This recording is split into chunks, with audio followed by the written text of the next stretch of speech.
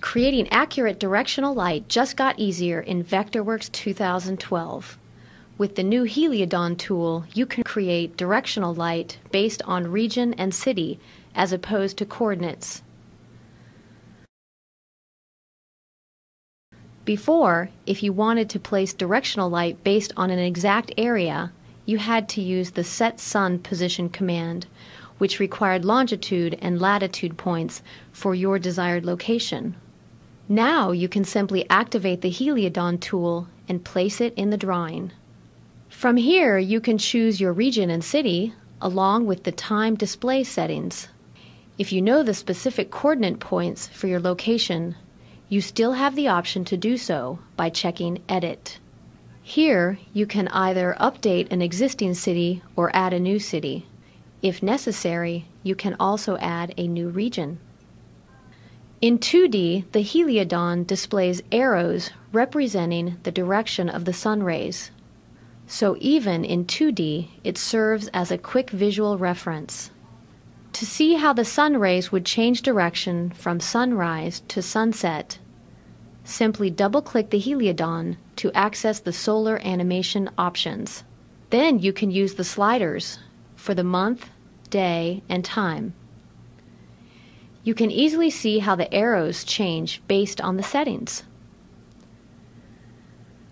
In 3D, even in OpenGL without shadows, you can see a noticeable change in the lighting applied to the surfaces as the time of day progresses. In 2011, there was no way to achieve this without a QuickTime movie of a solar animation. Now let's turn on the OpenGL shadows and use the Heliodon to create an on-screen animation from sunrise to sunset.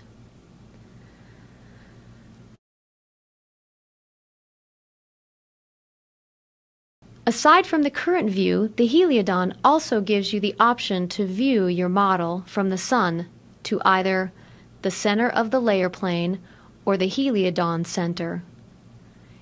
Using the sun to layer plane is useful if your model is relatively close to the center of the layer. From this view, you can gather that any surface you see will be receiving directional light at the set time. Sun to Heliodon center is helpful if you need to focus on a specific area of your model. You would want to move the Heliodon as close as possible to this point, and then, as you create your animation, the view rotates around your new area of focus.